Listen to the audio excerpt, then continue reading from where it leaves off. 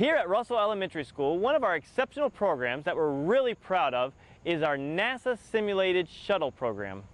Recently, the Russell community came together to celebrate the rejuvenation of our U.S. Intrepid.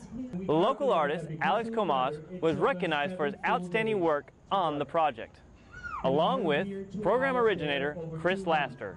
The program started in 1998.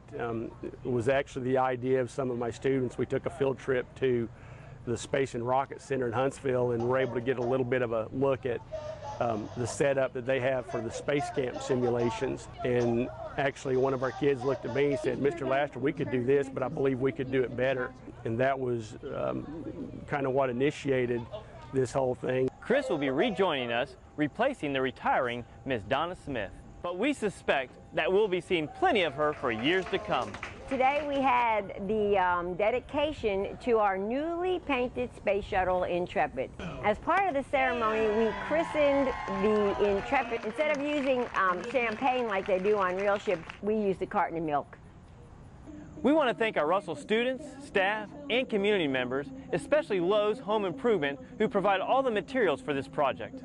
We came here and went through the shuttle on the interior part. It was phenomenal, very inspiring. Made me want to stay in there at night also and experience that. They have bunk beds, they do overnight shifts on the shuttle missions, and that was very inspiring me and encouraged us to also want to give and help the program.